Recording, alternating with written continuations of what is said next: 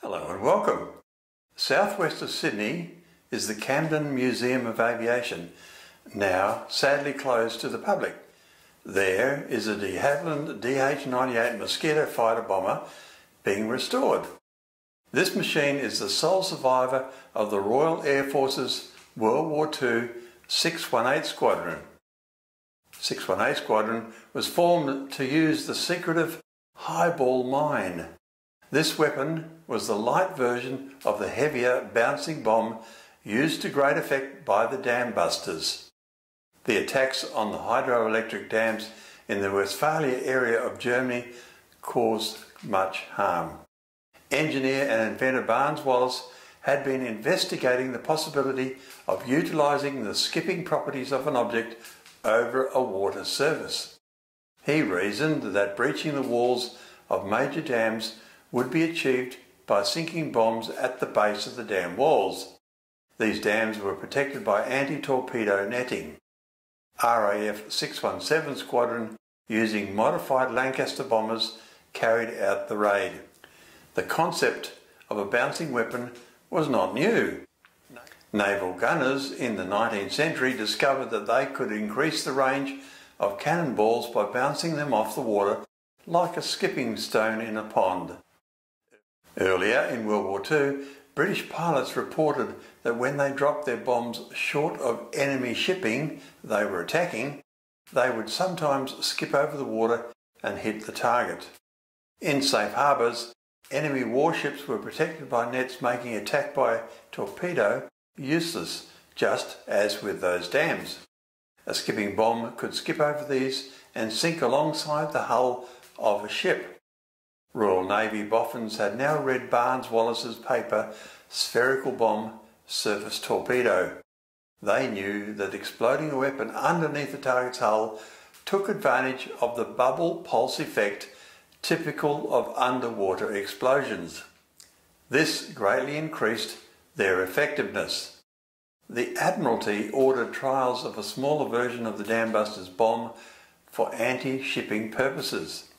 The principal target for highball were the ships of the Kriegsmarine. The battleship Tirpitz and the two pocket battleships Scharnhorst and Gneisenau were a priority. Eliminating these ships would free the British surface fleet for future distant operations, such as those against Japan. Wallis had demonstrated that considerably less explosive would be needed to pierce a ship's hull than to breach a massive dam, and so two sizes of weapons were developed concurrently. By February 1943, the two weapons had been trialled with dummy models and now were ready to be tested using operational aircraft. Highball had developed into a spherical weapon of 30-inch diameter containing about 600 pounds, that's 270 kilos, of Torpex. The hydrostatic fuse was similar to those used in naval depth charges. Originally, Beaufort fighter bombers were considered, but the more recently introduced Mosquito had superior performance which made it more suitable. In April 1943, 618 Squadron was formed within the Coastal Command of the RAF. The task was to use highball to sink the Tirpitz in Åland Fort in Norway. The next months were spent in perfecting dropping and release techniques using dummy wooden-clad weapons against a target ship named Bonaventure moored in a lock in Scotland. It was found that to achieve maximum effect, a highball had to be dropped from a height of no more than 60 feet at the aircraft speed of 360 miles per hour. Two highballs were carried in the modified bomb bay of the Mosquito with the capability of being released either singly or together. Before release, the bomb was given a backspin using a ram air turbine. After launch, the weapon skipped across the water, travelling slightly behind the launching aircraft in order to avoid the Mosquito being caught in the detonation. On reaching the target, the weapon would strike the ship's side, then sink to a depth of some 30 feet, whereupon the hydrostatic pistol would explode the charge. The modified Mosquitoes were all ready by the end of June 1943. Then the Germans moved the goalposts by repositioning Tirpitz north. Here it was beyond the range of the Scottish-based Mosquitos. The plan had apparently all been for nothing, and in September 1943 the squadron was disbanded, with its aircraft being placed in storage and the air crew dispersed. It seemed that this was the end of the highball saga. 9 months later, in June 1944, the war was going well in Europe for the Allies. Attention was turned to the great advantages that might come from using highball against the Japanese fleet in the east. It was decided to resurrect the dormant project. This time, there was an interesting enhancement. The attack would come from carrier-based aircraft. The project would involve resuscitating the mothball 29 highball Mosquitos and modifying them for carrier-borne operation. This involved fitting them with an arrestor gear for the deck landing and more powerful Merlin 25 engines and larger four-bladed propellers. This was to take 5 months, which could be spent in training the air crews in operating from a carrier and trialling the operation of a comparatively large twin-engine aircraft from aircraft carriers. This had never been attempted before, probably for good reason. The only precedent for this had been when the United States sent B-25 bombers off the US Navy carrier Hornet to attack Tokyo. Colonel James Doolittle had not planned that they should land back on the Hornet. 618 Squadron would be equipped with 29 highball aircraft, 3 photo reconnaissance aircraft and 150 highballs. Training the air crews in carrier operation was carried out first using a dummy carrier flight deck marked out on an airfield, and subsequent landings and takeoffs on the elderly battleship HMS Malaya off Invergordon in Scotland. For this purpose, they used 5 Fleet Air Arm Barracuda single-engine torpedo aircraft, the largest machine which was available at the time. Captain Eric Winkle Brown, Fleet Air Arm pilot, was called upon to train the RAF pilots in deck landings. The whole objective of these trials was not really that the Navy wanted a Mosquito on deck. They had decided that that was probably going a step too far. But I found out later, and it was never mentioned in the early part what the object of all this was. But eventually I ran into Barnes Wallis and realised something was on there, because he was, I'd been sent up to an airfield called Beccles in Norfolk, and there was a squadron there, and I was to demonstrate deck landing to them on the airfield. And I thought, now why am I demonstrating this to a bunch of RAF boys?